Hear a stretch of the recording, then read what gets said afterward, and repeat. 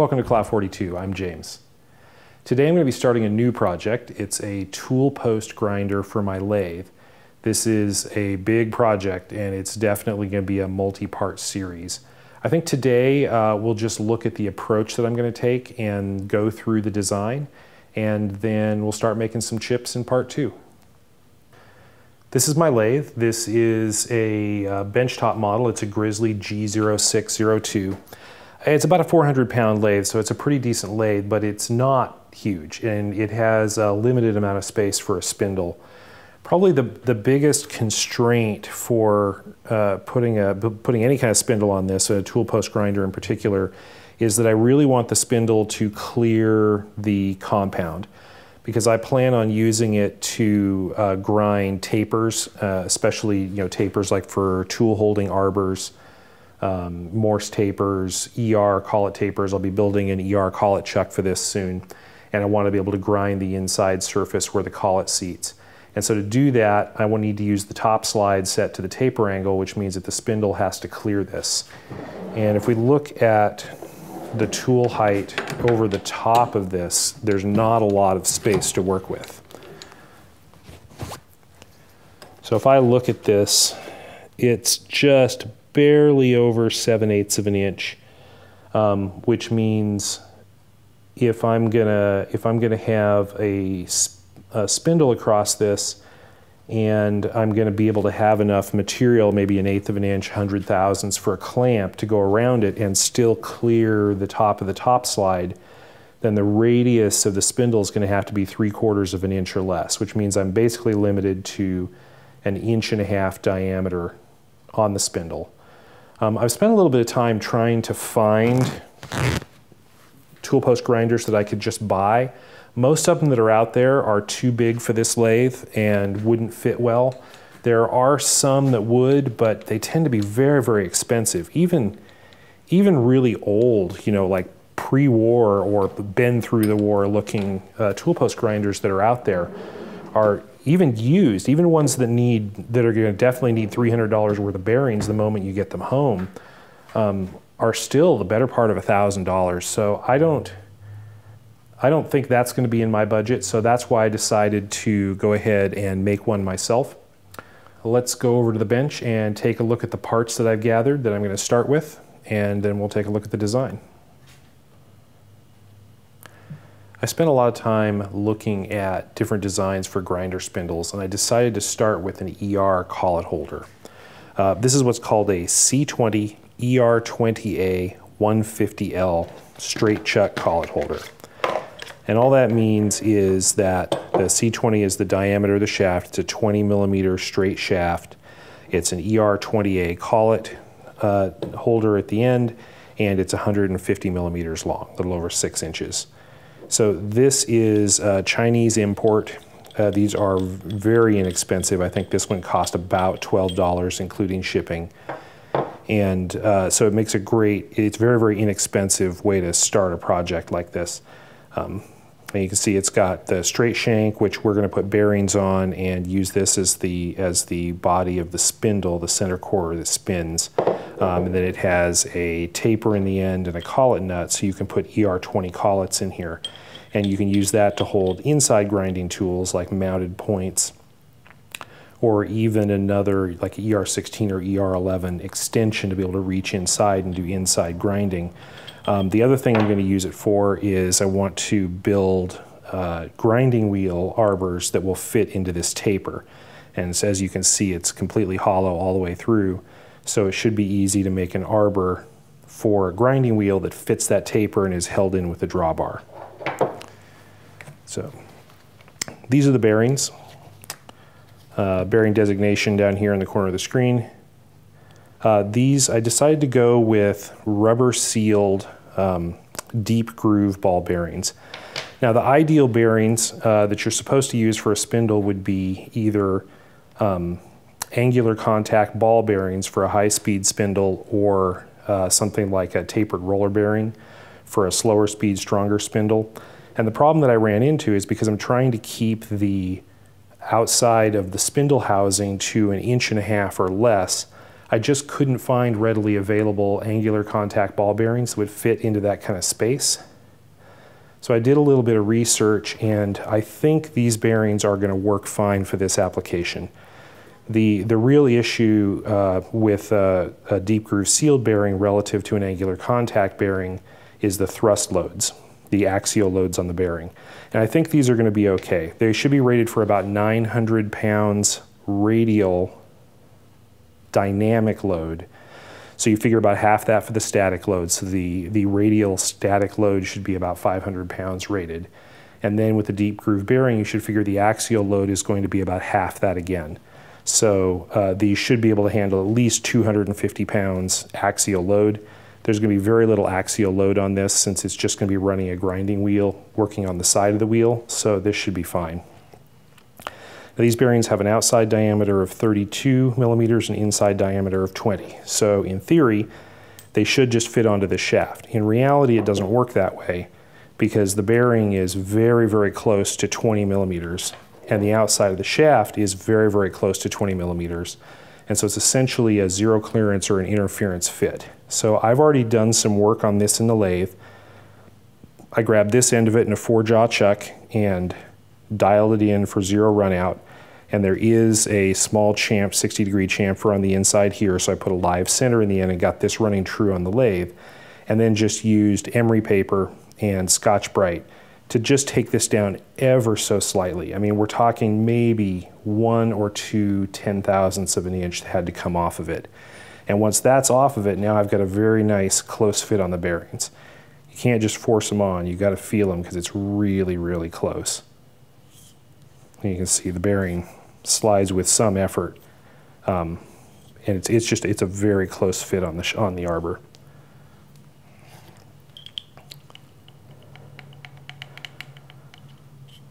So the bearings are going to sit right about here. Obviously, there's a relief cut. There's a relief cut right up here next to the collet holder, and that relief is just there as a part of the machining process to try to be able to get up to a square shoulder.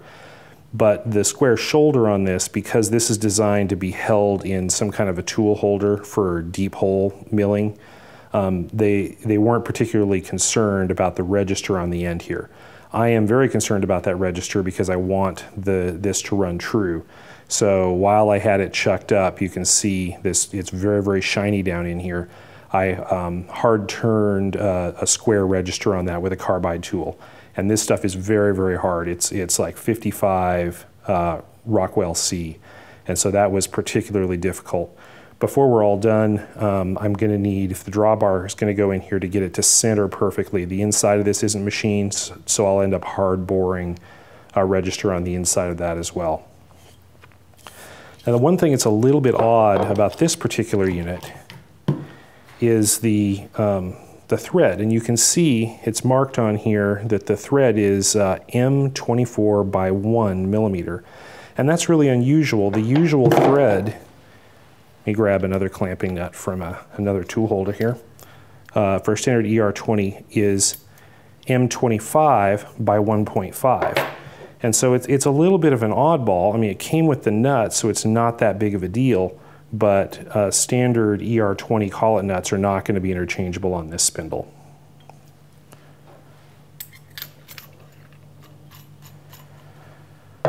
So this is what I'm going to start with for the spindle bore. And if you're interested in building one, the link for this will be down in the video description. Okay, let's see, other parts that I've got. Motor. I have this motor. This is about a 1/4 horsepower max 40-volt motor that should be sufficient. Spins at 3,400 RPM. So if I want to run the grinder spindle faster than that, I'm thinking, you know, maybe 6,400, 6,800 for a starting point for testing this. Then I'm going to need a 2-to-1 belt drive. And this is the belt that I'm planning on using. This is what's called a Poly V belt. Let me see if I can see if you can see this. If you see, it's got 2 V sections on the belt. It's like a V belt, but it's actually got 2 teeth. So we'll have to turn a custom pulley for this, or custom set of pulleys that have the appropriate contour for this. And it's called a Poly V J series belt. So this is a 140 J2, which means it's J series, has 2 ribs, and it's 14 inches in diameter, or excuse me, in circumference. I do not know why they measure the circumference of these in inches when all of the dimensions for the design are in millimeters, but that's apparently how they do that. Then for the bearings, I don't want them just free floating, and there's going to be some heat generated during grinding and heat generated from the bearings. So I need to have a little bit of play in the bearings to be able to allow expansion, but I don't want to allow this to float free because I'm afraid it'll chatter. So I am going to preload the bearings, and this is what I'm planning to use. These are Belleville washers that are designed specifically for preloading this size of bearing. So the inside bore is 20.4 millimeters, the outside is just under 32, like 31.8. And you can see it's slightly cupped. You can see if I can pop this so you can see it. So this provides a little bit of spring force. When it's squeezed in the assembly, it fits against the bearing so that it provides pressure only on the inside race, and there's a little bit of space here on the outside. So when this is compressed, it'll squeeze the inner races of the bearing together and provide a preload. Again, the total load rating for these bearings axial should be around 250 pounds, and this will provide about a 15-pound preload, which should be just enough to take out all the slack and still allow it to run smoothly. Okay, the last thing that I have here is a grinding wheel. Now this is a 1/2 inch wide, 4-inch grinding wheel. And this is just what I could find that's available. I think a 3-inch wheel might be a better fit for this, but I'm ultimately going to make arbors for the wheels that clamp through the wheel and lock on, and so that there's one arbor per wheel and it's permanently attached. And then it has a taper on it that will fit into the end of the spindle. So that is the plan. Let's go over to the computer and let me show you the design. This is Fusion 360, and this is what I started the design with. This is a model of the ER20 collet holder that I used. Can turn a cross section here so you can see it's bored through, and then it has the taper in the front and the threads to hold on the collet nut, which I also modeled but isn't really important for this. So if you look at the shape of this thing, we've got a cylindrical shank to hold the bearings, but there's a relief cut up here at the front near the shoulder. And the reason they do that is so that they don't have to grind a sharp inside corner. They can grind this shaft without actually running the side of the wheel up against anything. Now, I actually do need that to be a square shoulder so that everything can register. So I did turn that, but I can't run the bearing all the way up there. So I'm going to have some kind of a spacer. So I have a spacer that will go there in the design to space the bearing off, and then ultimately we're going to have 2 bearings on the shaft, and those are, as I mentioned earlier, 37 millimeter outside diameter, 20 millimeter inside diameter. Now to hold these, the first part we're probably going to end up making is the spindle housing. And this is just an 1.5 inch diameter piece of mild steel, turned around 1.5 inches and then bored out with registers to hold the bearings for the spindle. And then to hold those in, there are threaded caps that fit over that on the end. And so the way this works is that the bearing goes in and then the cap threads over it, locking the outer race of the bearing to the spindle body, leaving the inside race free to turn. And the seals, which are kind of exaggerated here, don't turn, so they won't rub on anything. Only that inner race is going to turn. And then there's just enough clearance. I think it's excuse me, I can't remember. I think it's 0.5 millimeter that I left clearance between the spacer and the lock ring, and that should be plenty for it to spin freely, but kind of reduce the risk of contamination. Ultimately, in the long run, I could always make new spacers that have flanges and create kind of a labyrinth seal situation here. Okay, so then on the back side of the spindle, we have exactly the same thing, the other bearing and another cap. Now, that leaves the spindle free to slide in and out. And so to lock it on, there's ultimately a pulley on the back here, and there's another spacer as well. But I want to preload the bearings, and I don't want to do it rigidly, because as the temperature of the inside of the spindle changes, or the temperature of the system changes, the materials expand and contract. And so it'd be very difficult if this is rigid to actually control the preload on the bearings. So what I'm going to use is a Belleville spring, and that's just a cupped washer, and this should provide about 15 pounds of force. So I can adjust it by compressing the motor pulley in, and it compresses that Belleville washer, putting force on the inside bearing race, which then locates the spindle accurately. Okay, so then to drive all this thing, we've of course got the motor. And of course I can't find the motor in here. There it is. And a motor pulley and a belt. And the idea here is to run this at about a 2-to-1 speed increase, so that the motor's spinning at 3,400 RPM and I get about 6,800 RPM on the grinder. And you can very easily see here the cross section of this Poly V J series belt with 2 ribs to drive it. Now, to mount the motor, there's a number of solutions we could use here, and what I decided to do is just go with a clamp. And so this clamp, if I turn off the cross section, you can kind of see what's going on here. This clamp is made out of 3/4 inch thick aluminum plate. It's sized to fit around the spindle and around the motor, and it has 2 screws in it to clamp it on this split. Now, if I clamp the motor rigidly like this, then I have no way of adjusting the belt tension. So I opted to go with an eccentric design. I've seen a couple of other designs that work this way. And this is just a ring that's bored off-center that goes around the motor and goes into the hole in the clamp. And then it's got a little split in it right here to allow it to compress down on the motor. The idea here is that the motor is actually 5 millimeters off center, so by rotating that ring I can move the motor up and down closer or further away from the spindle by about 10 millimeters, which should give me plenty of adjustability to adjust the tension on the belt.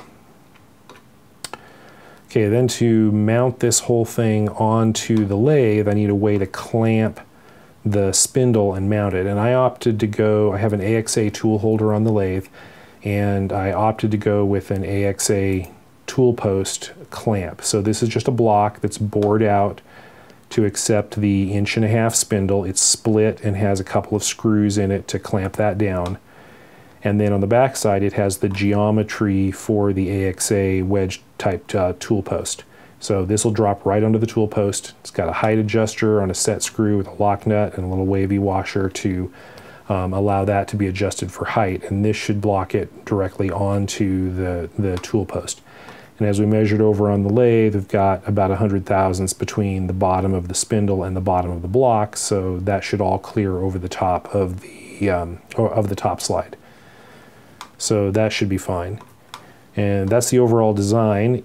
When we're doing inside grinding, I can just put the ER20 collet nut on here and use collets and mounted points or even extension tool holders to reach inside for grinding.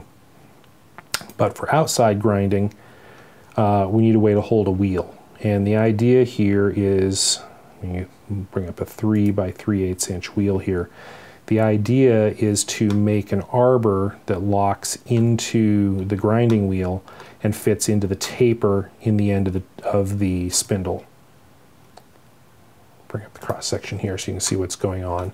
So this is a solid piece of material that's used for the spindle. It's bored on, it's sized to fit inside the grinding wheel to be as close a fit as possible, and then there's a flange that screws on with pin spanners, pin spanner holes in the front and in the back, and that's threaded so that you can clamp the grinding wheel on.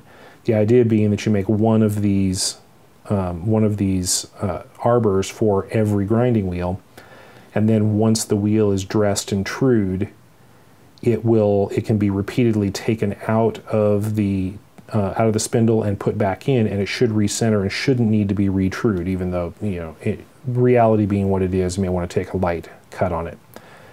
Now, since this is an ER20 collet design. This is an 8-degree taper. It's not self-locking, so we also, of course, need a drawbar.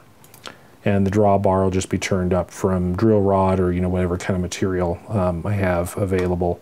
There's not going to be a lot of force on it. I'm just going to want it to be as concentric as possible so that it spins smoothly. And to that end, I want it to register in the back side of the spindle so that the end of it is not wobbling around. So as I've shown in this design, I plan to actually hard bore out a little bit on the end of the spindle here. The collet holder is not ground on the inside, it's just drilled out, and so it's not concentric. So I'll need to chuck this up in the forejaw, indicate it, and do a little bit of a bore on the inside. This is really hard material, but it will cut with carbide, and that'll give me a register. And then when I make the drawbar, I'll just size it to fit that, with half a thou to a thou clearance, so it'll just be a nice sliding fit. Or if that's too tight, I'll loosen it up a little bit. So this is the design. At least this is an overview of the design. From this, I put together a set of drawings, and we'll use those drawings to go make all the parts and build the Toolpost Grinder. As you can see, there are a lot of small parts to make out of a variety of different materials. I think I'm going to start with the spindle housing in the next video, and then work on the bearing caps to fit that. So stay tuned for that. There are a lot of directions I could go with these videos. I could keep them to just the machining. I could spend more time talking about the design. I could walk through the entire modeling process in Fusion 360. I don't know what you guys would find interesting. Go ahead and let me know in the comments what you'd like to see. And be sure to subscribe so you don't miss the rest of the series. Thank you for watching.